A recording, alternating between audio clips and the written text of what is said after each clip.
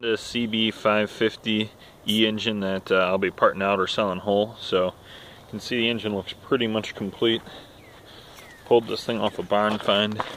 It's just missing the right side points cover right there. You can see the points on it are exposed.